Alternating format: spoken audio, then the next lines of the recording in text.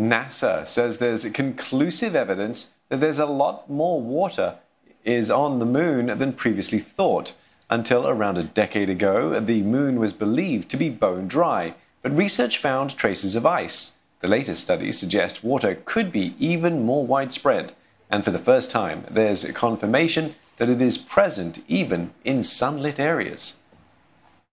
Scientifically, it's interesting because we weren't expecting water. We weren't guessing that water could survive in the sunlit part of the moon. And so thinking about how did it get there and how did it survive is an interesting scientific question that tells us something about the history of the moon, might tell us about processes that take place on other airless bodies in our solar system.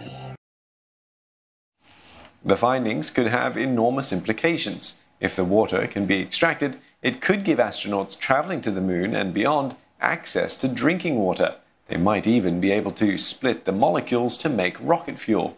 That's of particular interest to NASA, which is planning a human mission to the moon in 2024.